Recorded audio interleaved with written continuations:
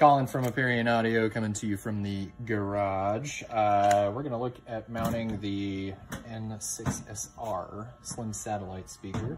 We're gonna use the keyhole mount here. So this keyhole mount built into the speaker, basically we wanna use, I would recommend a 1.5 inch wood screw. So this wood screw, it's a Phillips screw.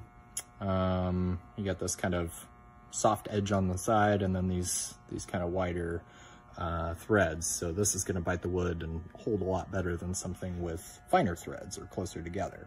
So thing to keep in mind, you're going to need a little bit of space outside of the wall, which this is perfect because this is going to give you just that perfect little hanging space for that to slip in here and then go all the way up.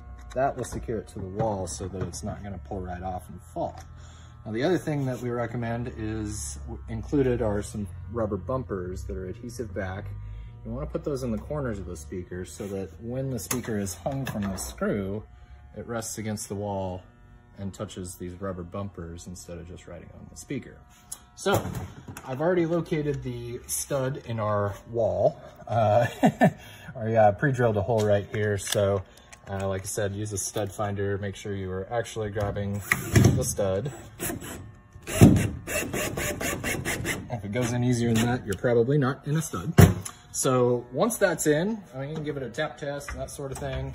Make sure it's good to go. It's not going anywhere.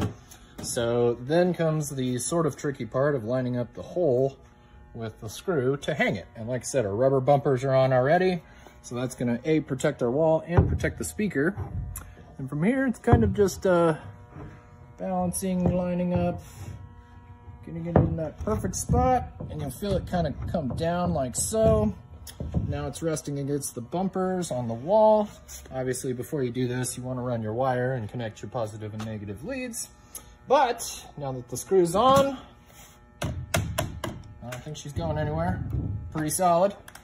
Like I said, as long as it's in a screw or in a stud with a wood screw, nice wide threads, sharp threads, should be all good to go. No issues.